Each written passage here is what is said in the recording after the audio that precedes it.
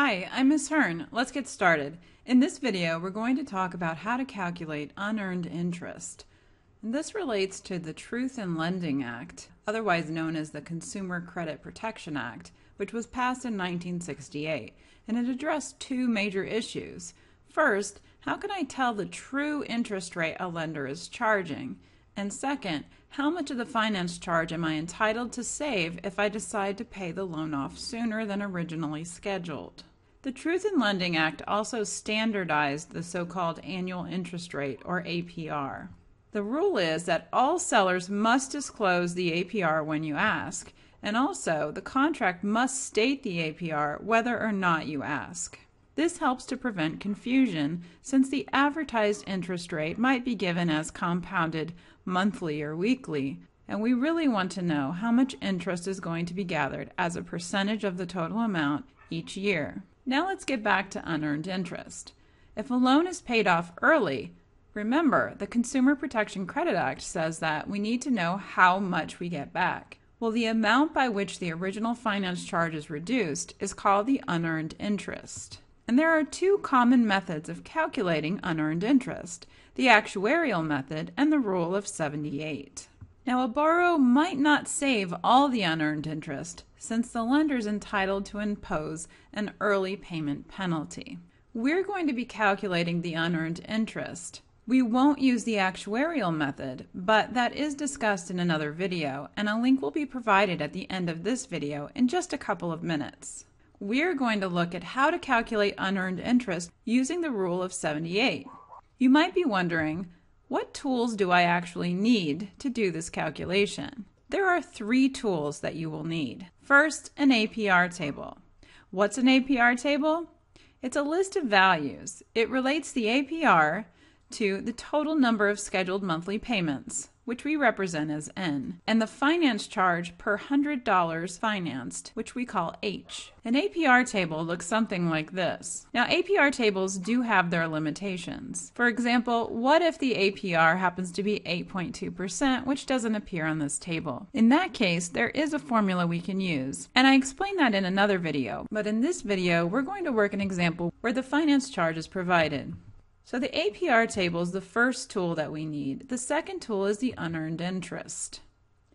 The unearned interest formula is K times K plus 1 over N times N plus 1 times F. This is the unearned interest formula based on the rule of 78. With the APR table in this formula, you can find out how much interest is saved by paying off early. The third tool is to calculate the actual amount that you have to pay in that last payment in order to close out your account. And that's K plus 1 times R minus U. We'll discuss the meaning of N, K, U, F, and R as we explain how to use these formulas. Here's an example. Suppose you have a loan for 4 years with monthly payments of $185 and an APR of 9%. The original finance charge was $1,426. If you decide to pay it off in 3 years rather than 4, let's find the unearned interest and the payoff amount. Here's the formula for unearned interest. Let's talk about what each of the variables represents. If we have a closed-end loan requiring monthly payments, which is paid off earlier than originally scheduled, then capital F is our original finance charge, the amount of interest that we would be charged if we took the full amount of time to pay back the money. N is the number of payments originally scheduled, and K is the number of remaining scheduled payments after our current payment. If the original finance charge is not provided, that's when we get to use our APR table. Let's write down our formula and identify the values for each of the variables. U equals K times K plus 1 over N times N plus 1 times F. Well, remember, K is the number of payments remaining after our current payment.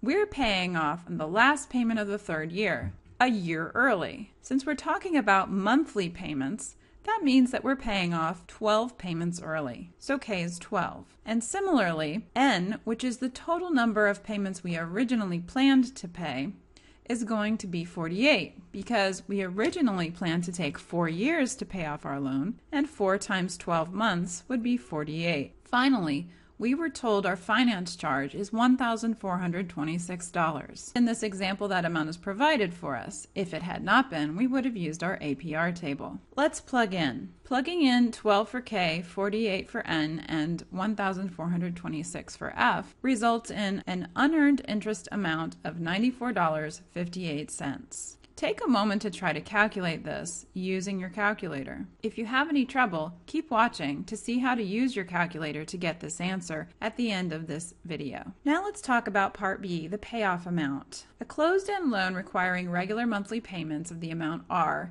can be paid off early along with the current payment. If the original loan had K additional payments scheduled after the current payment, and the unearned interest is U, then disregarding any possible prepayment penalty, the payoff amount is given by K plus 1 times capital R minus U. Remember, we're talking about K payments being left after this one. So really there are K plus 1 payments to be made. We multiply that times the amount of the regular monthly payment R, and then all we have to do is subtract the amount of unearned interest that we're actually saving by paying off early.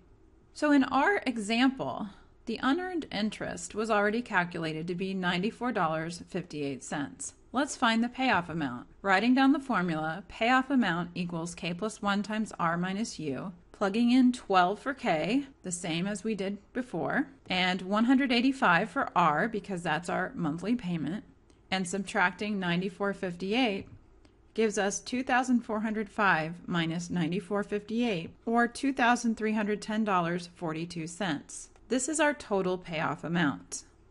Now let's talk about how to use the calculator to evaluate the unearned interest formula. It's very important to pay attention to your order of operations anytime you're plugging in values to a formula. The order of operations tells us that parentheses come first. This doesn't just include parentheses though. Any operations within grouping symbols have to be done first. So, for example, in our exercise, that fraction bar acts as a grouping symbol. After this, we'll do any exponents or radicals, but we don't have any of those in our exercise. The next step is to do any multiplication and division, and then finally, any addition and subtraction from left to right. Now, your calculator does not necessarily interpret what you type in the way you mean it. We kind of have to guide the calculator through the order of operations. When I have parentheses in my exercise, is to do as much as possible in your head. For example, in this formula, you always have to add 1. So before I look at my calculator, I'm going to go ahead and change this inside these parentheses to 13 and 49. This at least reduces the amount of grouping symbols that I'm going to need. Now, as I mentioned before, this fraction bar counts as a grouping symbol.